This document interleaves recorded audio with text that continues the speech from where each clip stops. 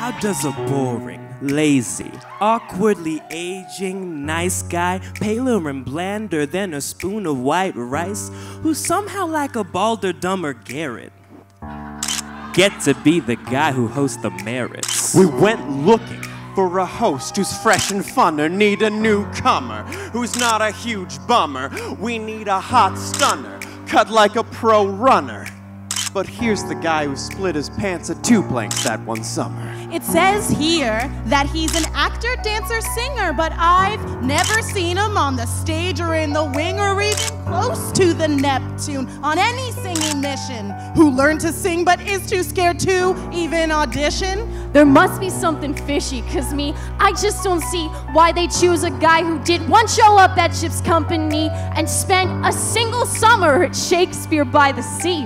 What kind of dirt does this guy have to blackmail Jeremy? Well, he knows that you're excited and he feels the very same, cause he knows this night can get you recognition and acclaim. But frankly, I have no idea just from where he came, cause I've never heard his name. What's his name again? Andrew Chandler, Merritt host. Someone made Andrew Chandler Merritt host.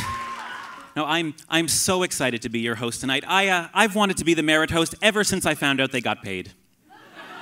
So, let's talk about 2016. Remember it started, we were all so innocent. We all thought Creepy and Little Manson would be the hardest thing to watch last year. Shakespeare by the Sea produced a hilarious and touching version of Pinocchio in a season where for once the Shakespeare wasn't the only thing wooden.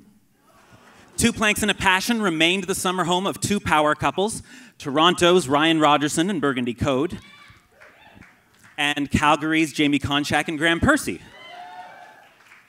In tribute, I'm told the company is officially changing their name this year to 2 Planes and a Passion for Merit Awards.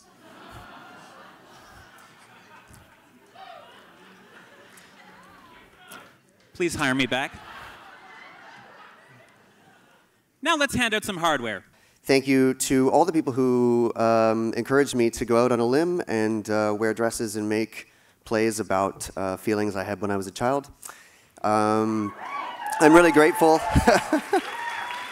I think it's a testament to be up here in Nova Scotia with this. I learned almost everything I know from watching all the people in this room do what they do, and I'm going to keep doing that and stealing all your ideas. So. Thank you. I love you. You know when you're really, really sure you're not going to win? And you're like, I'm not going to prepare anything.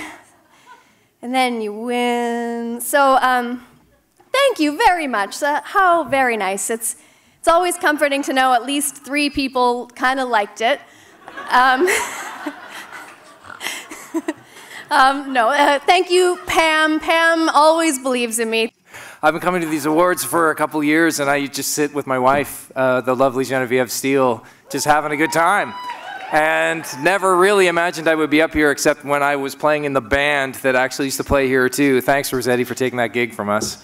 His grandmother, Winnie Prothero, she was from Reserve Mines where the play is set. I'm from Reserve Mines. I'm a 3rd generation native of there. And the play is about the real life people who worked so tirelessly. So the play is about Father Jimmy Tompkins, Father Moses Cody, Mary Arnold, and my great aunt and uncle, Mary and Joe Laban, who had a fierce belief that adult education and cooperation were the keys to becoming masters of their own destiny. And I mean, I think that belief still goes on because we're the later generations of Reserve Mines. So thank you so much. Theatre Nova Scotia annually awards a scholarship to support specialized training, continued professional development. And earlier this month, the scholarship was awarded to Kyle Gillis.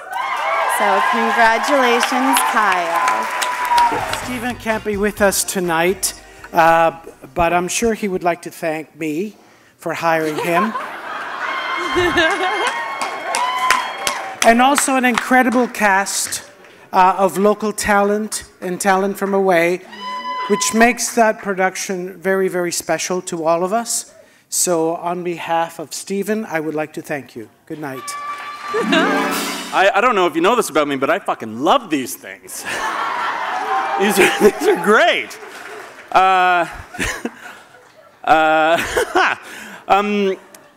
I've been looking forward to a set design one for a long time. Since my last year of university, my set design prof told me that one day I would be an outstanding stage manager. And now I can say I've proved him wrong twice. And that means a lot. Sorry, I don't mean to be this asshole, but I have all my notes on my phone. Open. Thank you, oh my gosh.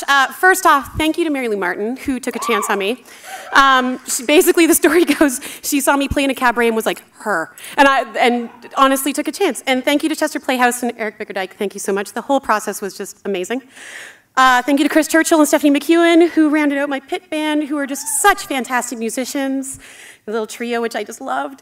The cast, Amy, Cassie, Dominique, Katrina, Christy, Kyle, you guys are ruthlessly talented, and I know that's a pun, but I don't care.